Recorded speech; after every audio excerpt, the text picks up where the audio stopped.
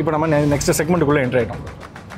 ஸ்லிங்கா மல்லிங்கா, அதாவது ரொம்ப கேஷுவலாக இருக்கிற மாதிரி இருக்கும் அந்த ஸ்லிங் போலிங்கில். அந்த யாக்கர்ஸ்லாம் வந்து பார்த்தீங்கன்னா கபில் தேவ் சார் ஹைதராபாத் 1992 பஞ்சகுட காந்திசேகர் அப்பார்ட்மெண்ட்ஸ்னு ஒன்று இருக்கும். அங்கே தான் வந்திருந்தார், ஒரு ப்ரமோஷனல் ஈவெண்ட்டுக்காக வந்திருந்தார். கபில் தேவ் சார் வந்து பவுலிங் போட்டார். நீங்கள் பேட் பண்ணிங்களா? ஆக்சுவலாக பாருங்களேன், அதாவது பாருங்க ஹேடு, அவர் ஆட்டிடியூட், ஸ்வாக் எப்போதுமே சாதித்தவர். இவரெல்லாம் தென்னாவட்டு இருக்கிறது திமிரு தப்பே கிடையாது. லெவல் தெளிவா.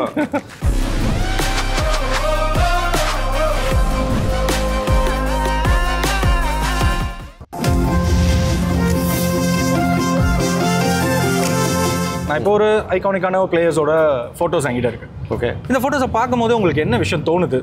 குட் ஆர் பேட், இல்லைனா மோட்டிவாக நீங்கள் எடுத்துக்கிற ஒரு விஷயம், இல்லைனா மோட்டிவாக எடுத்துகிட்டு அதை நெக்ஸ்ட் ஜென்ரேஷனுக்கு கொண்டுட்டு போகிற ஒரு விஷயமா இருக்கலாம். நீங்கள் சொல்லுங்கள் சார், உங்கள் மனசில் என்ன பட்டுச்சு? ஃபர்ஸ்ட் ஒன், ஸ்லிங்கா மல்லிங்கா, அதாவது ரொம்ப கேஷுவலாக இருக்கிற மாதிரி இருக்கும் அந்த ஸ்லிங் போலிங்கில். அந்த யாக்கர்ஸ்லாம் வந்து பார்த்தீங்கன்னா அந்த டெத் ஓவர்ஸில் வந்து அவ்வளோ பர்ஃபெக்டாக எக்ஸிக்யூட் பண்ணுற பவுலர் தான் ஸ்லிங்கா மல்லிங்கா. ஓகே, ஒரு ஈவன் லாஸ்ட் ஐபிஎல்ல கூட பாருங்கள், அவரோட மோஸ்ட் பேங்கபிள் பவுலர் அண்ட் அவரோட இந்த ஹேர், இந்த ஹைலைட்ஸு, இதெல்லாம் ரொம்ப பிடிக்கும் அவர்கிட்ட. ஓகே, இப்போ அவங்க எடுத்த அந்த யாக்கர் அதெல்லாம் வந்துட்டு சம்திங் ஐ ஃபீல் அந்த ஒரு ப்ரீவியஸ் போக போக நினைப்போம் டீம்ஸ் கெட் பெட்டர் அப்படின்னு சொல்லி, ஆனால் ஓல்ட் இஸ் கோல்டுன்னு தோணும். அந்த பழைய பிளேயர்ஸ்லாம் மிஸ் பண்ணுறோம். 83 team was one of the most formidable. என்ன தான் அப்போ நம்ம வந்து கிரேட்டஸ்ட் ஃபீல்டிங் டீமாக இல்லைனாலும், ஃபிட்னஸ் இல்லைனாலும் அதான் ஜெயிச்சாங்க. என்னன்னா அந்த யூனிட்டி, அந்த பேஷன் டு வின்.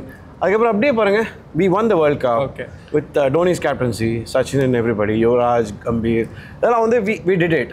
இன்னைக்கு பாருங்க, திரும்ப ஒரு ரோஹித் சர்மா, அதாவது பிளேயர்ஸ் கெட் பெட்டர். இப்போ இவங்கெல்லாம் போயிட்டாங்கன்னா என்ன பண்ணுவோம் அப்படிங்கிற மாதிரி இருக்கு. ஒரு சீசன் சரியா வரலனாலும் எல்லாரும் வந்து எப்படி ட்ரால் பண்றாங்க. ஆப்வியஸ்லி, அதாவது தப்பு கண்டுபிடிக்கிறதுக்கும் மட்டம் தட்டுறதுக்கு மட்டும்தான் எல்லாரும்.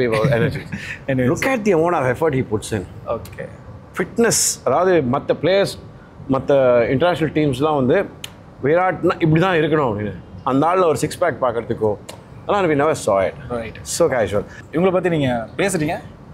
கபில் தேவ் சார் ஹைதராபாத் 1992 பஞ்சகுட காந்திசேகர் அப்பார்ட்மெண்ட்ஸ்னு ஒன்று இருக்கும். அங்கே தான் வந்திருந்தார், ஒரு ப்ரமோஷனல் ஈவெண்ட்டுக்காக வந்திருந்தார். கபில் தேவ் சார் வந்து பவுலிங் போட்டார்.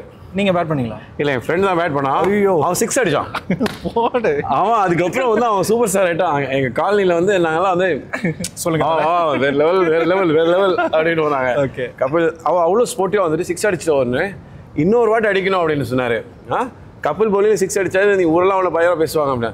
சரி, அது இவ்வளோ ஸ்போர்ட்டிவாக எடுத்துக்கணும். நான்லாம் வந்து அந்த இடத்துல இருந்ததுன்னா ஆஃப் ஆகிட்டு இருப்பேன். ஐயோ, கேமராலாம் வர மொக்க பண்ணிட்டானே அப்படின்னு. Is so lively. ஓகே, ஓடா பிளேயரில் அந்த 170 173 173 நினைக்கிறேன். அவர் வந்து I think the highest score in one day international அவர் அடித்தது ஃபாஸ்டஸ்ட்னு சொல்லி. Great player. கொடுக்க மனசே இல்லைல்ல. சிஎஸ்கே ஓட பேக் போன், அதாவது டோனியோட மோஸ்ட் ஃபேவரட்ஸ். இப்போ மறுபடியும் பார்க்க முடியலன்னு சொல்லிட்டு அவ்வளோ பேர். இவர் எனக்கு தெரிஞ்ச என்னமோ தமிழ் பையன் மாதிரியே ஒரு ஃபீலிங் இருக்குல்ல. ஏன்னா சிஎஸ்கேல இருந்து நம்ம ஊருக்காரர் அப்படின்ற மாதிரி இருக்கும். கண்டிப்பாக இப்போ லாஸ்ட் சீசன் ஒரு 2-3 சீசன் பார்க்க முடியல அப்படின்னு நினைக்கும் போது எனக்கும் கஷ்டமாக தான் இருக்கும். அப்போது என்னோட ஃப்ரெண்ட் வந்து இவங்களுக்குலாம் ரொம்ப க்ளோஸ், டோனி அவருக்கும், சுரேஷ் ராய்னாக்கு, பார்த்திவ் பட்டேல், ஜாகிர் கான்லாம். அப்போல்லாம் அவர் பார்த்துருக்கேன் நான் க்ளோஸில். Very nice, very lively. And இவரும் அந்த ஷார்ட் பர்ஸ்ட்லாம் வந்து மிஸ்டர் ஐபிஎல் வேறு very level player. Okay sir, ஆக்சுவலாக தமிழ் பையனை சொன்னதுக்கப்புறம் கண்டிப்பாக இவங்களை தவிர்க்க முடியாது. ஆக்சுவலாக பாருங்களேன், அதாவது பாருங்க ஹேடு, அவர் ஆட்டிடியூட், அதாவது ஃபுல்லாக வந்து ஒரு தென்னாவட்டு இருந்துக்கிட்டே இருக்கும். ஸ்வாக் எப்போதுமே சாதித்தவர். இவரெல்லாம் தென்னாவட்டு இருக்கிறது திமிரு தப்பே கிடையாது. லெவல் தெளிவா ரசிக்கிறீங்களே சார். ஆக்சுவலாக அவரை தாண்டி இவர் எனக்கு ரொம்ப பிடிக்கும்.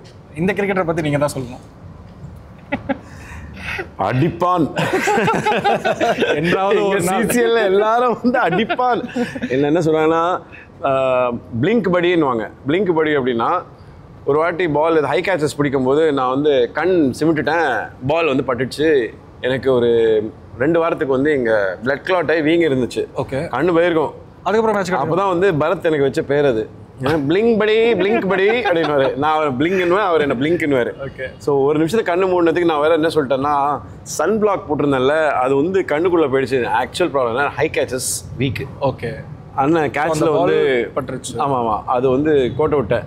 ஸோ அவனை வரும்போது கடவுளே பிடிச்சிடணும். ஸோ இது ஷூட் எப்போ எடுத்ததா சார்? ஆக்சுவலி இது ஷூட் பிக் தானே? ஐ திங்க் சம் மேட்ச் ஏதோ இதுக்கு போயினா ஷூட் பிக்ஸ் தான். கரெக்ட். இது வந்து ரீசெண்ட் டைம்ஸ் தான் ஏதோ ஒரு ஷூட்டிங் அப்போ நான் போயிருந்தேன். நல்லா நீங்கள் ஒரு பிளேயர் மாதிரியே இருக்கிறீங்க. இருந்தால் நல்லா இருந்திருக்கணும். நாமெல்லாம் நடிகர்கள், பிளேயர் மாதிரி பிளேயர் கிடையாது சார். சூப்பர்.